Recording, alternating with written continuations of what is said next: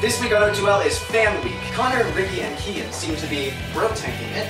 Wishbone makes a special appearance in almost everyone's video. Joining me this week as the sheep hits the fan. It doesn't get more profound than that, bruh.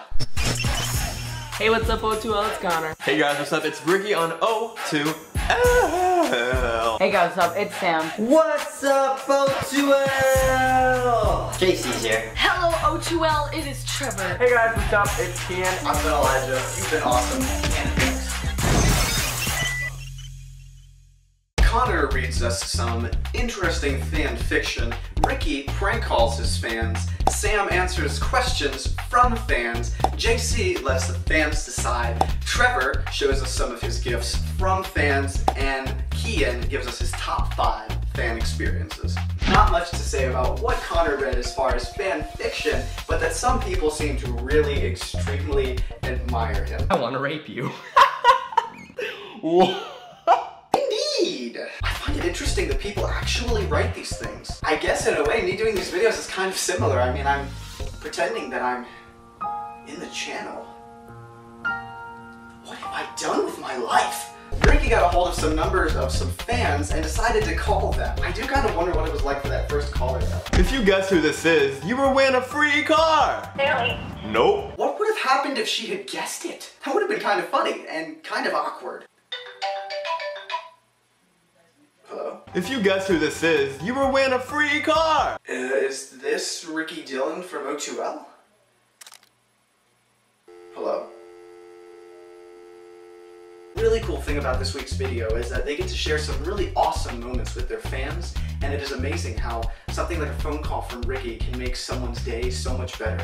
It's actually a really good thing. Sam gives us some answers about his fashion, features, and preferences with some occasional philosophy.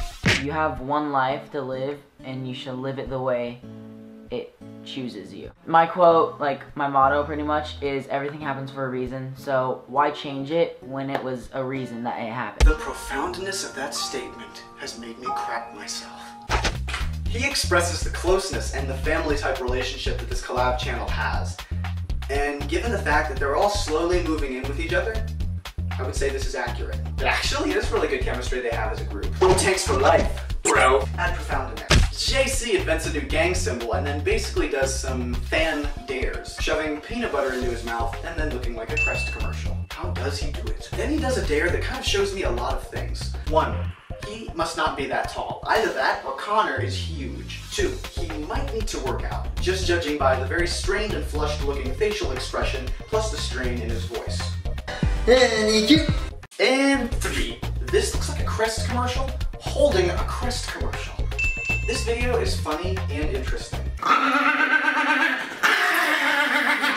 Yeah. Well done. Trevor's got a bracelet with his initials on it, as well as all kinds of neat collage stuff, and a really cool picture of all the collabers. And interestingly enough, JC there in the middle looks like the Beebs. And then continues to end his video by doing a following spree on Twitter. You know, what is the point of Twitter? Seriously.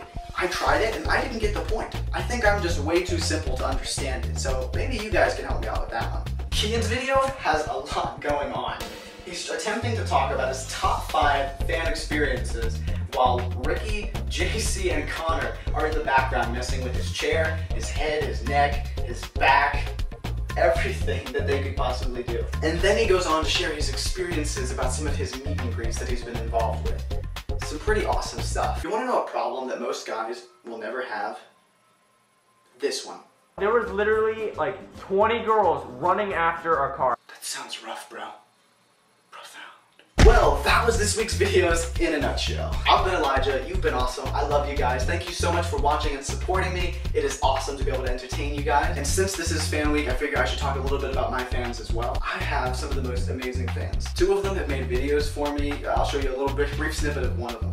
Elijah, you are so cool. Yes, you are. And we love you, so we're just saying that. Alright? Fans.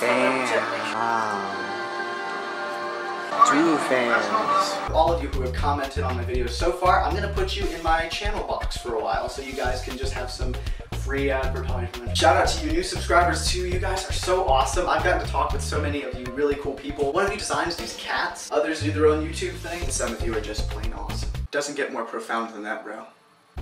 I wish this was you. Unless you're a dude, then this would just be offensive, and I'm sorry. How many dudes do I have watching anyways? If you're a dude, leave me a comment. Be like, bro. See you guys next week, next review. Same time, same day.